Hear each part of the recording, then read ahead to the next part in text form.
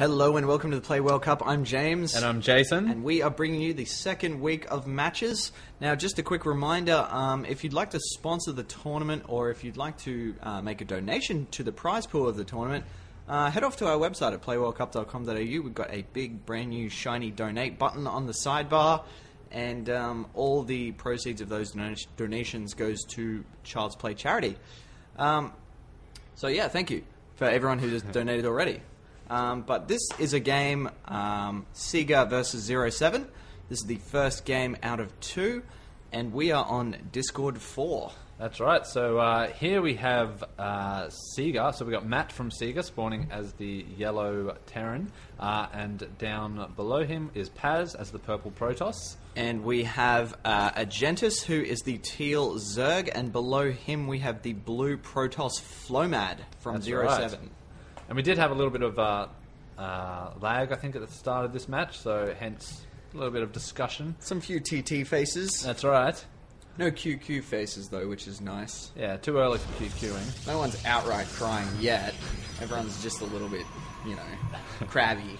Yeah, a bit sad. Just some tears, but not enough to fully rage yet. Not yet. Not that yet. will come later.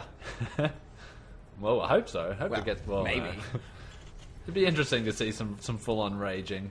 I mean, to be honest, I'd be surprised if there was no raging in any Starcraft game. No. I mean, both forces get, both teams get crushed and then they just, amicably part ways. Oh, okay, I'm dead. That's alright.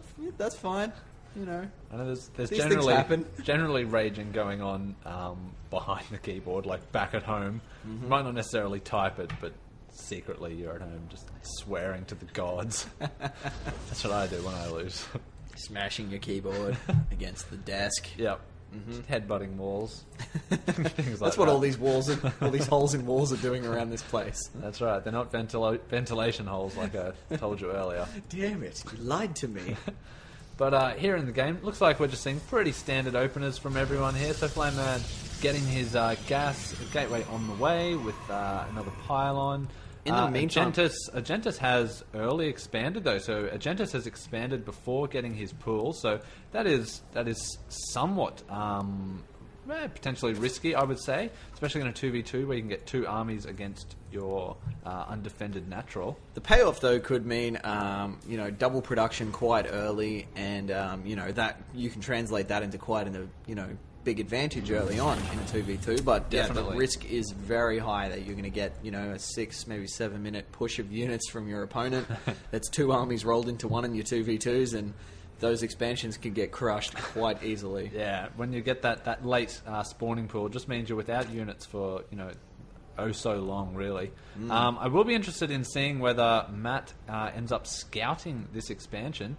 If we have a look at SEGA's view, they have not seen it yet, so it will depend on the path this SVT takes. But if that SCV is going to get taken out now by that Zealot. So no, so SEGA completely unaware of Agentis' expansion, so this could actually work out really well for them.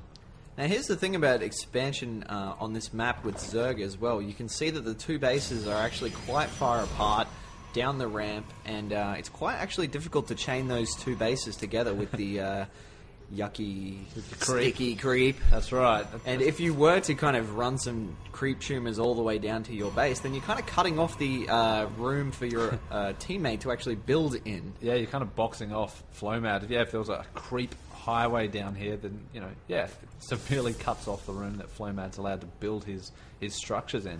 And this, there's one easy expansion in this map for your teams, which is the obvious natural expansion, both there up the top and down the bottom. Yeah, that's right. But the next one, the 4th expansion, is actually quite difficult. Where would you go? This is why I personally do not play this map when I play 2v2s. I always have it downvoted just because of that exact reason. You don't really have a safe second expansion for the other team member, so sort of in my mind forces you to just go like a really early push just to end the game, because otherwise, I don't know, you get one expansion up, but then you expand over here and you're so vulnerable to this ramp. It's so far away from the rest of your base. Although I have seen people take this as their expansion, which is kind of good because we've got some early pressure here. Flomad's Zealot running for his life. A little bit of early pressure by Paz. Is that Zealot going to live to see another day? I think He's so low. Running away, but looks like he got out of To see it. another day, yeah, that's right. Hero Zealot. A couple of spine crawlers now coming down from Agentis, just for a bit of extra protection in case this push ends up being a little stronger than it is. Well, we're seeing SEGA here take some map control here, take some awareness of the map, kind of testing those defenses early. Yep. They certainly have an awareness. They would have spotted that creep, so they would have awareness of this expansion now as well. Yep. So, oops, wrong one. So, so they haven't actually seen the expansion, but by seeing that creep, they're pretty confident. And especially if you jump back to that for a second, you can actually see that there's no creep up the ramp, so it's not coming from the top. They haven't expanded out, and that creep with creep tumors, it's coming from down here. So obviously that's a symptom of an expansion down there. Definitely. So they're well aware, and that's probably what forced Matt to take this expansion himself. Agentis' Overlord now meeting a miserable demise. But, so now 07 full aware that SEGA are also expanding. Do have the Observer now coming through for Paz, so getting a full scout off of 07's base just so they know exactly what they're up against. We do have Blink research on the way as well for Flomad. So that's probably going to mean some Stalker play a bit further on down the track. Right now there aren't a lot of Stalkers in Flomad's army, but I'm sure with those 3 or 4 gateways he has that there's going to be quite a few coming out in the unit production tab. What have we got? And if we do look at this unit tab as well, we see that Agentis with 40 drones, so he's droning up rather hard, but we do only have 4 Zerglings on the field, so dropping those extra spines for a bit of defense. So if SEGA were to push very early with their Colossus now as well, with a... Do we have? Yeah, we do have another one on the way for Paz as well. So if SEGA are gearing up for an early push, Agentis might be caught in a little bit of trouble. Although we do see some Mutalisks coming from the production for Agentis now. Mm-hmm. But with this many Marines and Stalkers, I don't know how well those Mutalisks are going to fare.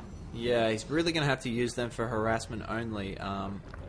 Coming up against such a large ball of units. Ooh, that's quite an early expansion to the gold there. That's fairly risky. I mean, there's only a very small ball of units protecting that.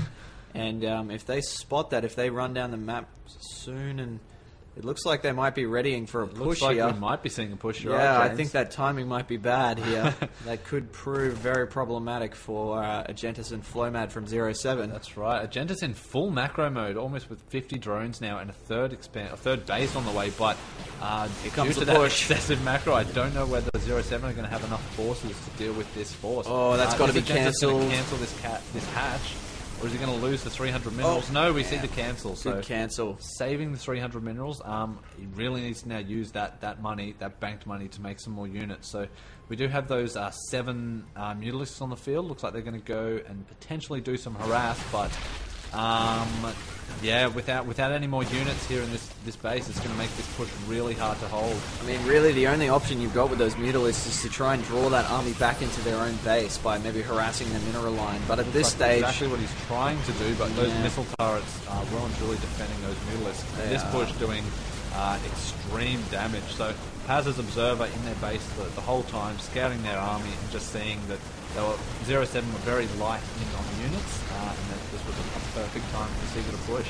Yeah, that Observer in the base really spelt their undoing there. When it's very difficult for them to quickly, get an army together as they're being pushed upon. The cancel from that gold expansion kind of cost them a bit of time and focus away from what they were doing, which is kind of trying to build their army up here, and ultimately kind of led to their undoing here. Definitely, and the biggest downfall here was that there were just not enough units to deal with this push. Maybe focusing a little bit too much on getting that heavy macro, which, if left unchecked, would have put 07 in a fantastic position in the late game. And there's the GG as well. There's the GG from Agentis.